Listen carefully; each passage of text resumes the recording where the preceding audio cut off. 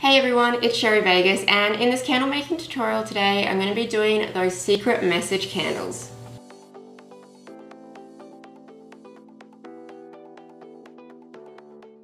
So these are starting to become extremely popular, and I have gotten that many messages here on YouTube about doing a tutorial on how to make them. So I'm finally getting around to do that, but I'm kind of doing it with a little bit of a twist. So I'm doing 3 different methods that I've seen online, and honestly I've not found really much information on this topic like to do with safety. I've just seen what people have done, but no one's ever really explained whether it is like fire safe. So I'm testing out 3 methods I've seen online, and we're going to see if we have any issues, so make sure you stay tuned. I'm just starting off by melting down some soy wax, and while that is melting, I'm going to start preparing all of my secret messages.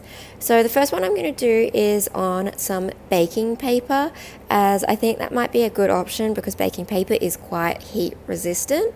So I've got these 3 tins, and I'm going to do each candle identical. I'm just changing the different way to add a secret message in, and I'm just adding my wicks in so that way I can get ready to add my messages. Because these are really small tins, the wicks are a bit in the way, so I'm just giving them a trim so that way they don't annoy me when I'm trying to add in the different messages. So the first one I said I'm going to do on some baking paper, and I feel like baking paper might work well because it is heat resistant. It's meant to go in the oven, so I don't think it would burn like normal paper would. So I'm just measuring out the circumference of the tin that I'm using, and then I'm going to be cutting that out so that way it can fit into my tin right at the bottom. For this message, I'm going to be placing it at the base of my candle, and the 2 main reasons behind this is, one, if it's at the base, it's got less chance of being lit on fire because it's not going to be near the flame for the majority of the candle burning time. And the second reason is, if you fill the whole base up, it can't move and float around in the wax. So I'm just cutting that circle out, and then I'm going to be folding it in half and then in a quarter, and then again folding that up, and then just trimming off that little bit so that way I can poke my wick through. Because I am testing out all these different ways to add messages into your candle, none of them are going to be that pretty, so please don't judge my handwriting. I honestly don't have the neatest handwriting, so I'm just doing capitals.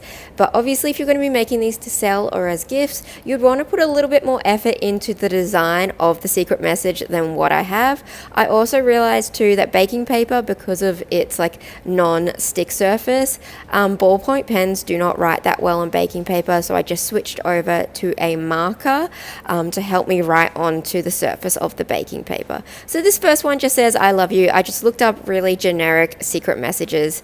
So this first one is very simple, I love you, and then I'm just going to be adding that in to the base of my candle.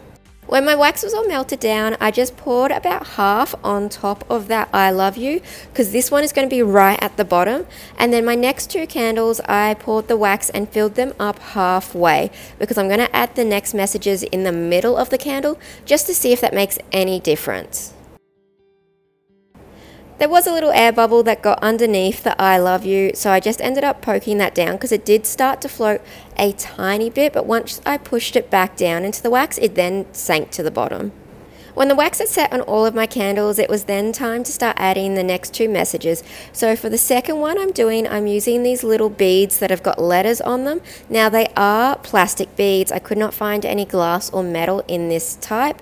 These are little gold ones, but they are still plastic. And so in this one I'm just going to be writing I miss you. Honestly, this was a little bit harder than what I thought it would be to add them in like nice and neat. I also had terrible tweezers, so the message is a little bit crooked, but obviously if I had a bit better tweezers it would be a lot easier to add these in. So I'm just adding that in to the next layer. I've heated up that wax a tiny bit with my heat gun too, just so that way when I do add these beads in, they're going to stay in place. And for my third and final one, I'm using tracing paper. So I'm going to be cutting these up into little individual strips and placing them in, just once again to see if that changes anything with this. So this is just tracing paper. Now you can print on tracing paper, so obviously if you want to do really nice looking messages with fancy writing, you can always get tracing paper and put it through your printer and print out your message that way, and then cut that out to fit into your candle. Then I just cut each word out individually from the tracing paper, as I'm going to be placing this going around the candle, and I just wanted to see if having the little bits of paper through the candle would make any difference, if they would move into the flame. I'm adding a little bit of melted wax just so that way it has something to adhere to, and then or you can do what I did previously, use my heat gun and just heat up a really thin layer of wax, and then I've just placed that into the candle the exact same way I did with my other two.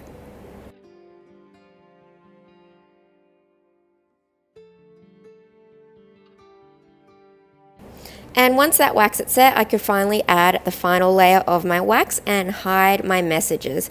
I left this for about 2 days to fully cure and set before I did start burning them to test out the messages.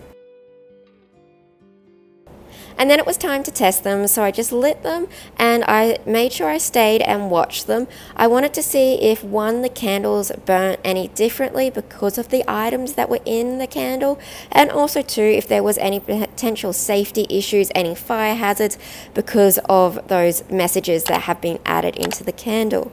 Now, they all burnt at pretty much the exact same rate. The only thing I noticed was the Thinking of You, which was placed in separately, did float into the center of the candle, but the other two stayed the same. But in the end, there was no fire hazards, no issues. They all burnt at the same rate and nothing caught on fire. So I think you could pretty much do whichever message that you liked in your candle.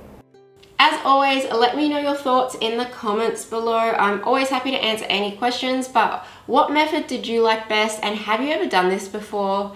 And if you like this video and you found you got some good, useful information, then definitely give it a big thumbs up. It really helps my channel out. And if you are new to my YouTube channel, don't forget to subscribe, as I post new videos every single week. Thank you guys so much for watching.